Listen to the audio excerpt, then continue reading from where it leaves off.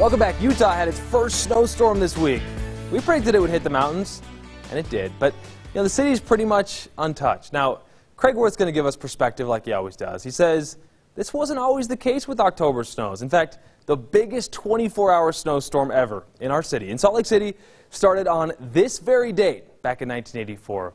Now we know Craig loves unusual snowstorms and snow stories, and so this one, of course, is worth watching. Yep, it was an October snow, mostly in mountain places such as Summit Park. And like all October snows, it was noted as folks looked out their windows. Snow plastered the petunia planters. Nope, it was no picnic. It buried the barbecue, bent the branches, surprised everyone, it seems, as they shoveled away autumn. Folks talked about how this is unusual, and I suppose there were those remarks about this being a winter wonderland. Yep, an early October snow, but it was just a whimper. Oh, but this one, it was a whopper.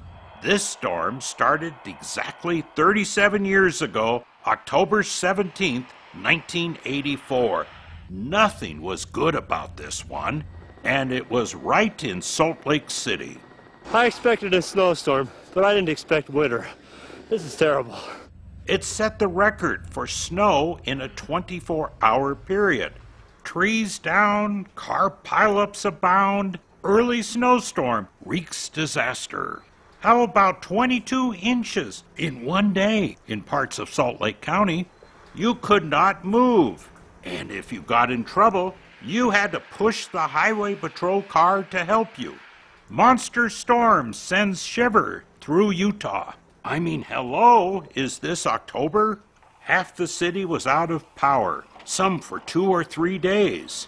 Somehow a power line and water doesn't seem like a good mix. They worked day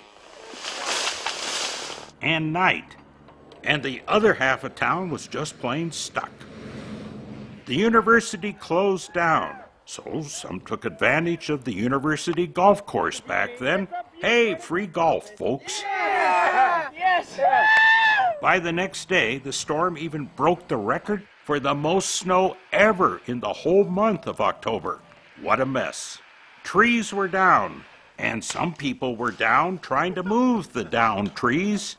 So that was pretty amazing, all in all, for the middle of October.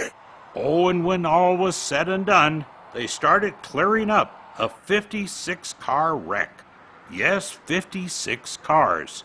Snow dump leaves valley scurrying. And scurry they did back then.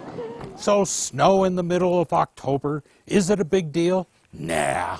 Oh, but a storm, October 17th and 18th, 1984, now that was something. Craig Wirth, ABC 4 News.